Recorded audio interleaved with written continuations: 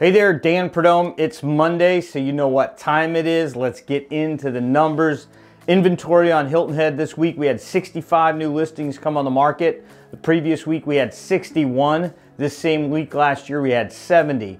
Year-to-date numbers, it's a complete wash. 482 properties have come on the market in Hilton Head Island so far this year. Exactly the same number as last year. Good news and an inventory-starved market.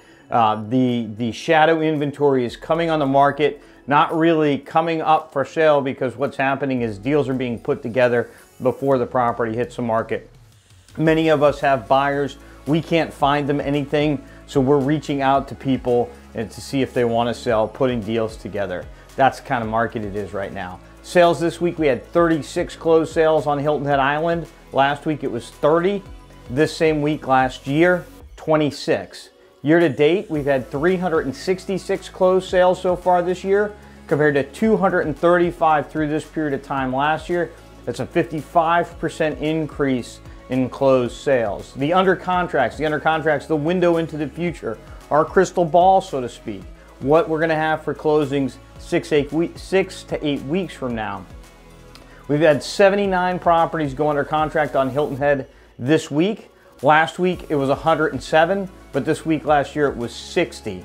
Year-to-date numbers are huge. 589 properties have gone under contract on Hilton Head Island so far this year, compared to 350 the same period of time last year. That's almost a 70% increase in properties going under contract. So before we talk about price, because this inventory and sales relationship is really pushing up prices. But before we talk about that, I'm going to ask you to follow us on social media, please.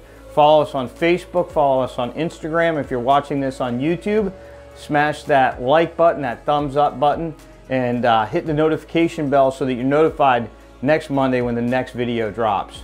Now price, $594,000 is the average selling price for property on Hilton Head Island. $468,000 was the price over the same period of time last, 27% increase in the average selling price. And we always wrap it up with days on the market. We're down to 76 days. 76 days is the average amount of time it takes for a property when it comes on the market to go under contract. And in comparison, through this period last year, it was 146, roughly half of what it was the same period of time last year. We'll see you next week.